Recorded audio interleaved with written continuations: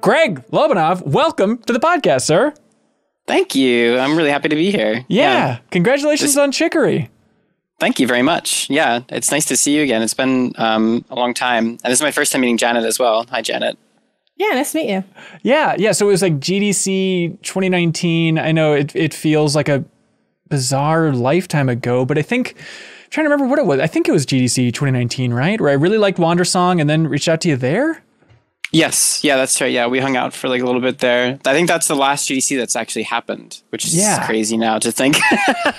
Yeah, I mean, there's a lot to unpack here, but that's a big thought I had is like, boy, it feels like Wandersong didn't come out that long ago. And now Chicory, A Colorful Tale is out and tearing up the charts, beloved, it's reviewing like gangbusters. And it feels like this was a short turnaround for a game developer, isn't it? Yeah, I guess relatively. I mean, we were working on it for about 2.5 years, so it doesn't, and like, like compared to a normal person, or I don't know, a normal person, I guess normal people don't make video games, but like in the span of a human lifetime, 2.5 years is a long time to spend on one thing. That is true. That's more how I see it, but compared to other video games, yeah, for how big it is, it was a pretty fast turnaround. Yeah. I've gotten pretty good at making games pretty fast, I think.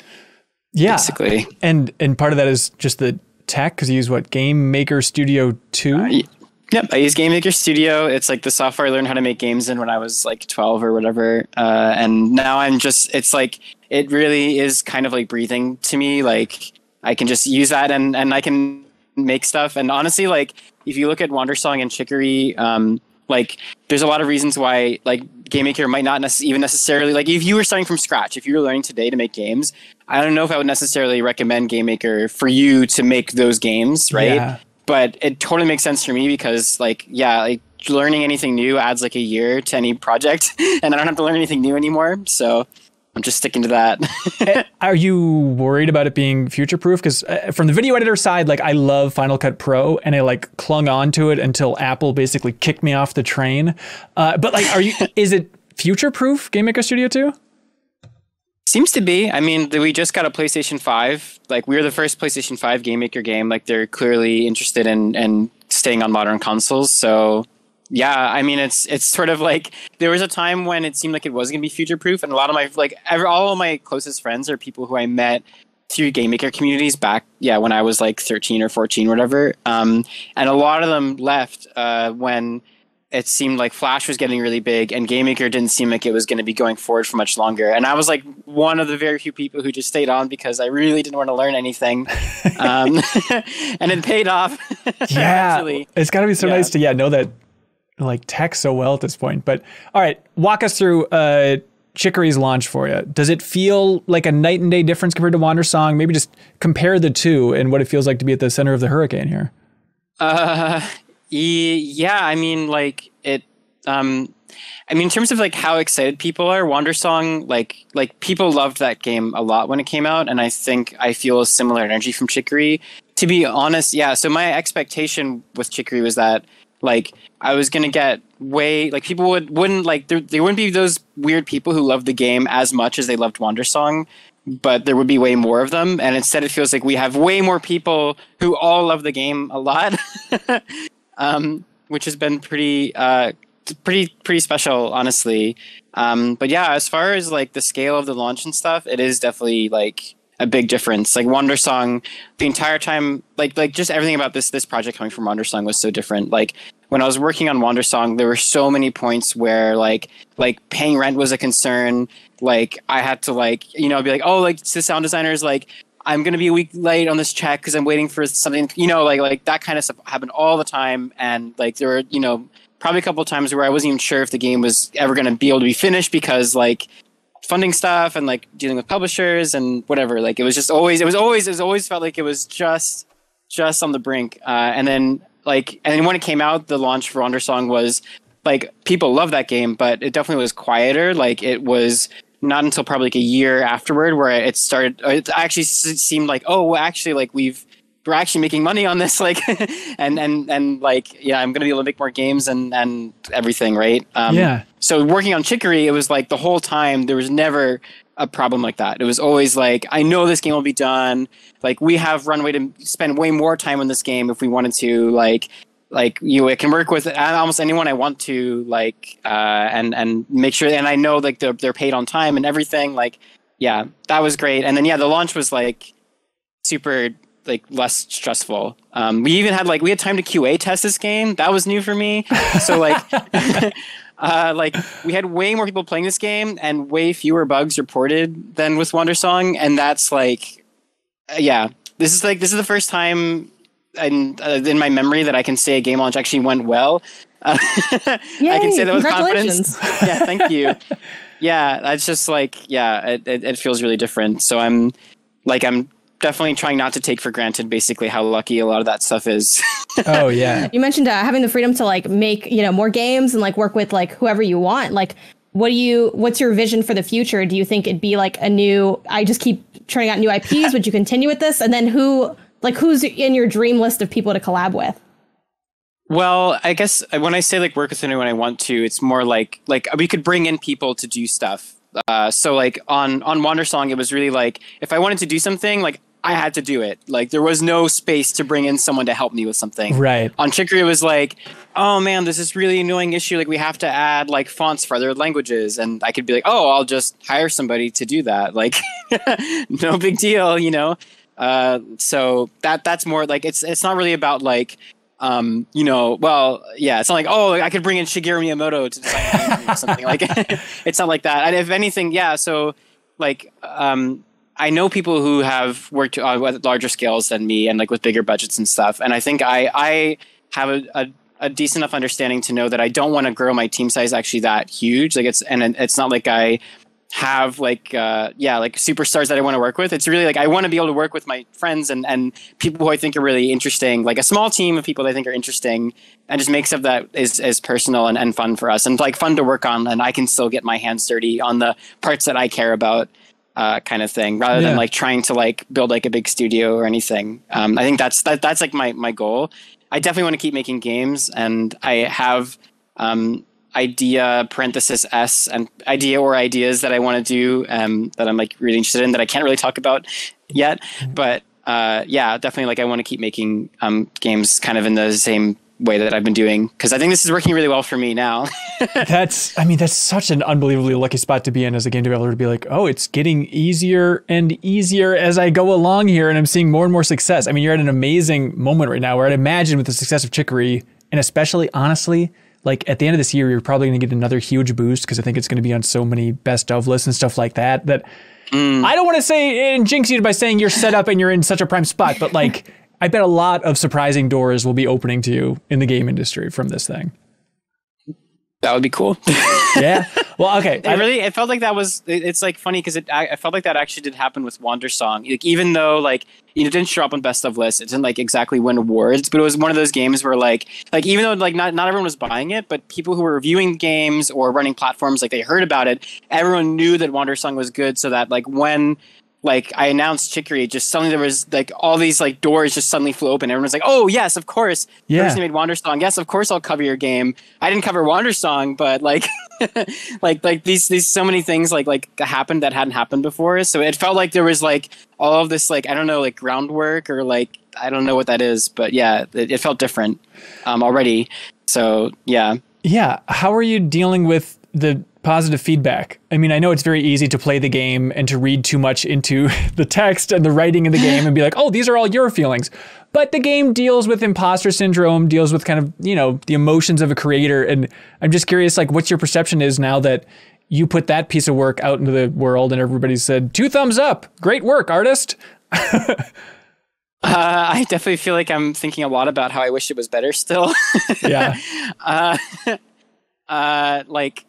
Yeah, I mean, it's how do I? There's a lot to unpack there, I guess. Like there are a lot of personal like things that are personal to me that are put into this game, but there also are a lot of things that like this. It's not just me who's in this game, basically. Like I don't feel like I'm on the examination table like emotionally. And a lot of the time when people are talking about the game, I feel like a lot of it like it's a conversation that I can kind of have with someone else, and this game is like that conversation. It's not like, it's not me. It's like this thing that we share, like a thing that's common between us. So there are things obviously that I relate to, but there are a lot of things in there that are not me, that I know that are honest, like for other people, I guess, if that makes sense. Yeah. So like it doesn't feel like scary in that way. It feels like a thing that I have externalized that I can talk about, and that I can also see flaws in. Like someone can be like, I think that part wasn't the best, and I'm like, you're right, I wish I'd done better there, and next time I'll try harder, I feel a bit of that. It is like, honestly, I am surprised at how strong reaction was, because like I mentioned, like I guess coming from like Wandersong, if I can compare, like Wandersong was a game where like it's all story, it's all heart, and if you don't care about the story, then like you don't like Wandersong. Like there's just no reason to like that game. Chicory was totally like, I think that this is actually a solid Zelda game. And like this is what I thought the reaction would be, is like, oh, it's a solid, fun Zelda game. Oh, and the story's pretty good too. Yeah, the story's pretty good. But anyways, like this puzzle, whatever, right? Like people would like, it wouldn't be the thing that people cared about. Where instead it feels like it was like a multiplicative thing where people were like the story ended up being the thing that made people actually fall in love with the game, and like what actually makes it like a bigger thing to them. But I just expected that it would be overshadowed, because like in Wandersong, like I made a lot of intentional compromises like to the game, where I was like, I think this will play worse, but it's going to make people feel a certain way that's going to make the story work better. And like, I want to have that moment in the game. Like I want this to be the game where I make those kind of sacrifices. Chicory was definitely a game where it was like, there were definitely times where it's like, no, I want to make a really cool game, and the story is going to like try to kind of go along for the ride with it. Right. There are things where the story had to do a certain thing and the game had to compromise, but like not like Wandersong, there are times where the story had to compromise for the game to work somewhere, and I like that was different. And I just expected that would mean that people wouldn't like get jive with the story as much, but instead it's like, I think what I'm learning is that like gameplay really does a lot for people's perception of everything else. So like even when the story isn't like the number one thing in your face right now, like people are still getting that from the game. Which is cool. I think it's really interesting. Like just Janet, I don't know if you had this reaction too, but like listening to other people on other podcasts talk about Chicory, it's a lot of talk about like, oh, it's really cute, and you can draw and you design things for their characters, and you're like these cute little animals. And so I think it's easy to focus on that. And maybe that's just because people are focused on the opening, but I hear very few people explain it the way you just explained it, which is perfect. Of like, it's a Zelda game with a lot of customization. It's a Link's Awakening, if you like that, Yeah. Janet, I feel like it's like so many different genres. Like, I saw so many different of my favorite games, and like I don't want to name too many of them for mechanical spoilers, because like I was almost constantly surprised by like the abilities you got. Maybe they were meant to be obvious, but it just kept like, when I thought I knew what the game was, like just more and more layers revealed themselves, which I think is like the measure of something really special, because I just was constantly delighted and surprised. And I absolutely adored the game, but I am curious to know, you mentioned that, all you're kind of thinking about is like ways you could have made it better. And you mentioned, I've heard some criticisms, and like, that's fair. What's a criticism you heard where you're like, I agree with it? And then what's a praise you heard where you were sort of surprised that people were drawn to like an aspect that maybe you thought was a little bit on the weaker end? Criticisms I heard that I agreed with. I think something that comes up regularly, like the boss fights not being people's favorite parts. And like there are like things I guess the more I understand about what people's actual experience with them was, the more like when we were working on it, things seemed really good. And then once you actually like, it's just hard to tell sometimes. Because even playtesters, like a lot of people, their favorite parts were the boss fights. That's actually probably still true for all the players who actually played the game. But man, so I'm almost afraid of saying too much, because I almost like don't want to poison. Like it's like if someone really likes the game, I don't want to like tell them why they're wrong. Because but like in some ways, I wish that we had been more creative, like with how we handled basically some things. Like I think boss fights were a really good idea in a lot of ways, but they're like could we have done something more creative that like fit better with the themes of the game? Maybe. Like I don't know what that is right now, but like if like I like there's some feeling there like, oh, like maybe I didn't think through enough or have a good enough idea there. Not everyone like this is way more ephemeral, but I like there are a lot of people who like only play some part of the game, and they have a feeling, oh, the story is going a certain, like, because it's dealing with a really personal subject, like with like anxiety and characters' depression and stuff, it's really easy for people to get a takeaway from it that is not what we intend. Or, you know, they play part of the story and they think like, oh, like this character is the bad guy because they're depressed or something. That kind of thing, like that kind of read, like it's hard to avoid when you're doing stuff like this, because I know it is really personal, but it's also just something where, like, I don't even know if that's a thing we could address. It's like it's tough because especially because you're working like in the structure of a game. Like there's certain, you know, like there's just things with pacing that, like, you know, I can't just sit here and give you text forever, right? Like I have to give you game. Like the story has to move forward, and like there's just parts of me that like feel like like it's just too bad, I guess, that people don't always get the thing we want from it. And I wish that like there was space to do that better, or to give everyone, like, to actually like explain, you know, to people the way we want it to feel. I don't know. It's like really fiddly. It's like really weird little fiddly stuff like that. That's hard to, I don't quite have a pin on yet. And no, I guess that probably covers it. There's a lot of this, like, it gets into weirder and smaller things, just like feeling could have been better. This could have been better kind of stuff. Praise that I was surprised by. I think honestly, I was honestly surprised at how much people connected with the characters in the game, because like, so I do creative stuff as a career, and so like this stuff is really like, this is like the conversations in this game, the stuff this game's about. It's really like me talking about like my life and my job and how I see the things that I do. And I just didn't expect that to resonate so strongly with so many people. And I think that's partially why I didn't expect the, you know, like the people that have, you know, that strong personal connection to it, because Wandersong is a game that's like super global, and it's about stuff that just even in summary feels so much more general. Like it's about optimism and like, you know, like trying to bring together a community and stuff. And this game is like literally like you are an artist making art, and I just, like, I know that there are a lot of people who do that stuff, but I was, I guess, surprised the extent that it feels like so many people have like a leg or like into that world and that story in an angle that it makes sense to them. And so when people praise the game's conversation of that stuff, like it did surprise me. Yeah. I'm trying to. Most of my PS5 is screenshots of dialogue at this point, where I'm like, I don't know what I'm going to do with this because it's kind of spoilery anyway, so I don't think I want to post them. But I'm not joking. I have like dozens of like, I'm like, that's good. I even like did the 15-second record to go back and later get the dialogue screenshots. Yeah, it was fantastic. Awesome. And you think just like as a creator, Janet, you think it just strikes a chord with a lot of people who are dabbling in that space these days? Yeah, I mean, I had so many like people like message me and talk about like, oh, like I want to know what you think, and then, you know, they're saying that they resonated with it, or talking about you know, without giving too much away, like how the themes ended up speaking to them and what they feel like their role in their craft is. And then, I mean, it was just it just hit so many of the times, and like there were so many things that were just highly relatable in a way that managed to not also be like too on the nose, because I've definitely, you know, had those moments in games too, where it's like very direct and I'm like, okay, I get it. You're against capitalism. But here it's like it's so much more subtle or explored that it does feel like, you know, a conversation with peers more than a game trying to give me a specific message. Yeah. Yeah.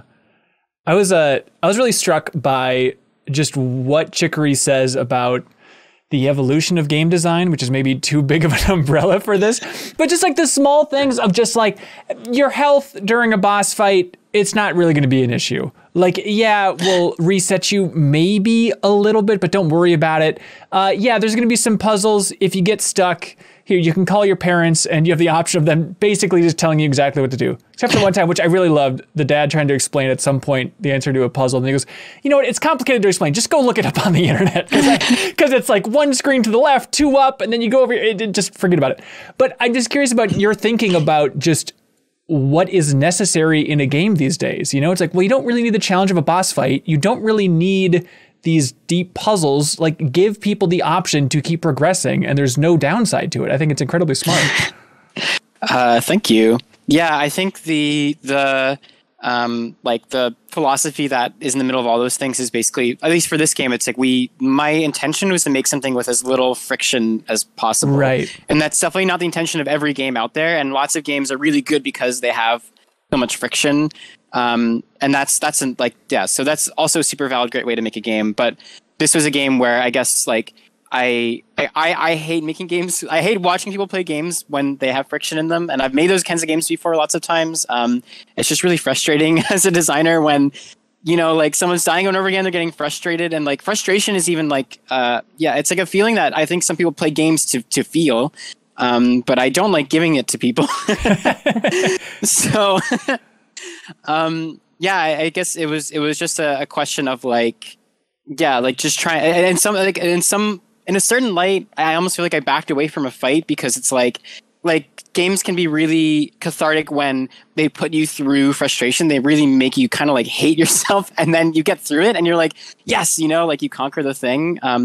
That's great. My close friends made like Celeste, and it's a game that's like exactly about that, you know, and like that's great. And I find that's such a scary, as a designer, a very scary thing to get into, because like when you give players those experiences, it's like you're kind of making a promise, or like you're building up an expectation or a promise, right? Where like, I'm going to treat you like shit, and you're going to feel good at the end of it, right? Like that's the promise that you're basically giving them, right? And like, but to actually fulfill that promise is really hard. And I would say probably most games that do that don't actually fulfill on that promise. So you just feel like shit at the end.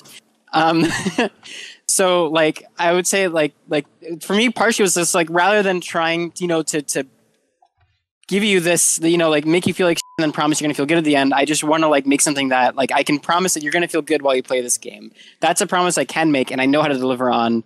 And everything was kind of built around basically trying to support that idea. And I think like this kind of connects to the trend right now of like wholesome games, which we get lopped into a lot. And I don't really feel that like that word really describes like everything that's in this game very accurately. But I think that actually like the reason why that term exists, the reason why there's an audience for that stuff, is because there's a lot of people right now who actually want to play games that are like frictionless like that, right?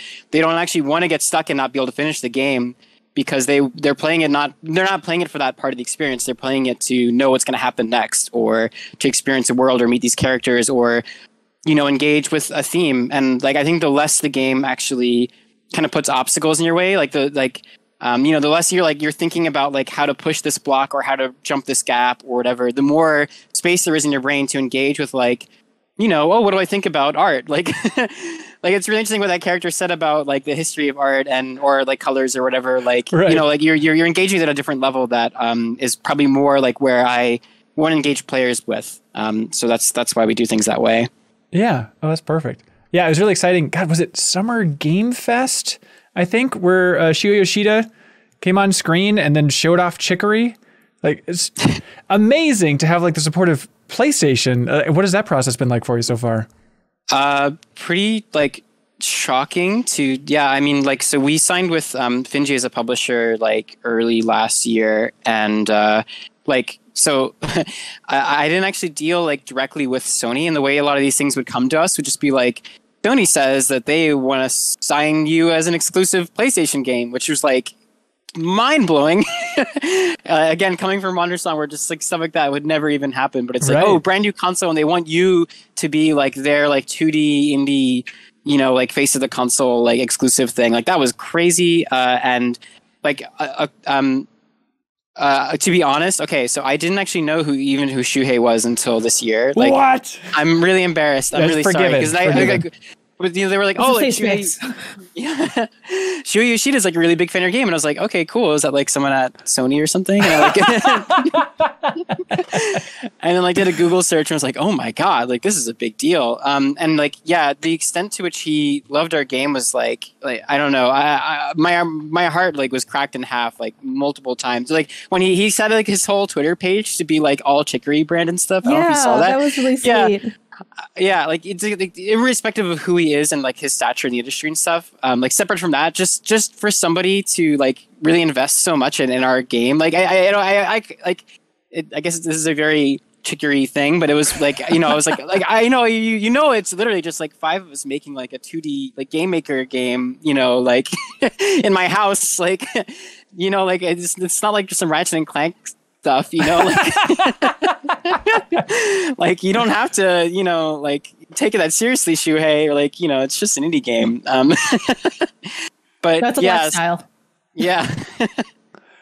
So yeah, definitely some like, I don't know, tension or friction there of just like that like feeling of like, wow, like people are really taking, like this is really going places and people are really, I still haven't totally wrapped my head around, I guess, like how much like big stuff there is out there for our, what feels still to me like very little and personal game. Yeah. I just think it's interesting. Like in, the last couple of weeks, there's been some stories about PlayStation could be courting indies better. Have they lost some of their indie charm? And then it's like, well, if you're in the fence, it's very good. But the challenge is getting in that fence.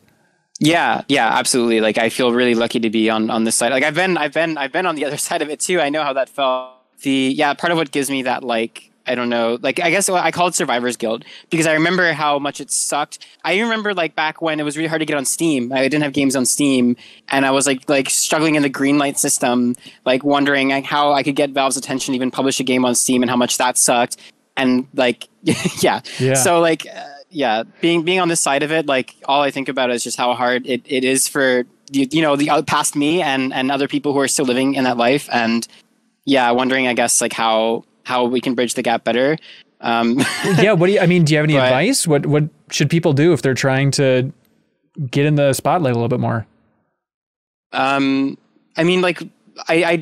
honestly don't have great, like the reason why I am where I am right now is because we started early. Like I just spent years sucking at this and making no money from games until like I met enough people and was around for long enough that eventually like, just one door opens at a time, basically, right? Yeah. So that was my route. That's obviously not a route that's available to everybody, but that was my route.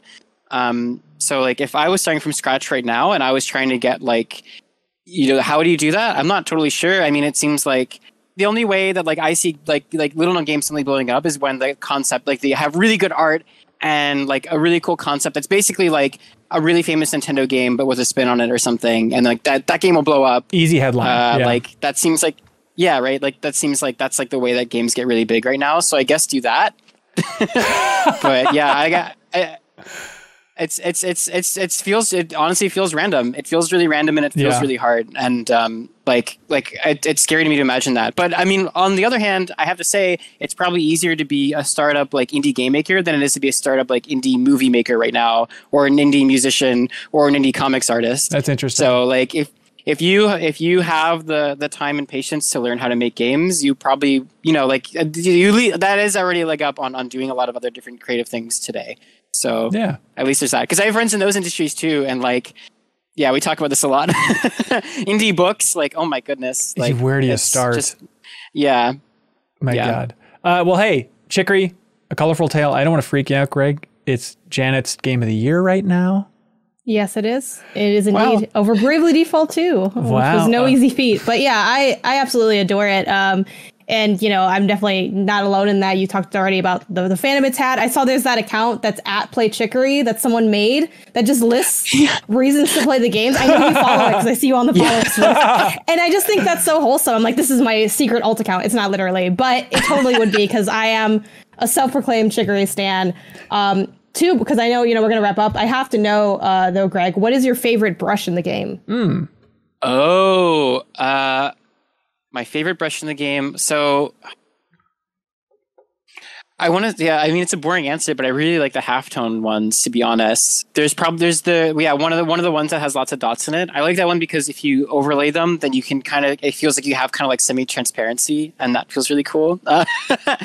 Those are probably my favorites. But the spray can is actually really good too. That one's actually like a surprisingly good way to just like make drawings look like they have texture. Like just doing a quick pass of spray can over stuff. I like that stuff quite a bit myself. Yeah. I feel like I have a whole world. Answer. No, I feel like I have a whole world to unpack here, because like I just finished the game literally like an hour before we started the podcast here today. Loved it. Wow. But now I feel like, okay, now it's game on. Now I can go check out all the fan art, because I'm sure that Reddit is just blowing up with like the most amazing paintings conceivable. Yeah, if you browse our Steam, if you go to like the Steam page and go to the Steam community thing and scroll there, oh my God, like there's so much good stuff there. That's where I've seen a lot. I haven't seen Reddit yet. Okay, cool. I got to check it out. Well, Greg, congratulations, man. Really, hats off for a tough 2.5 years. Congratulations to you and the team. Thank you very much. Yeah. I don't know what to say. Yeah. So it's out on Steam, PlayStation 4, PlayStation 5, and what can you reveal? Is there a window of exclusivity, or it's just it is exclusive to PlayStation right now? Winky, winky.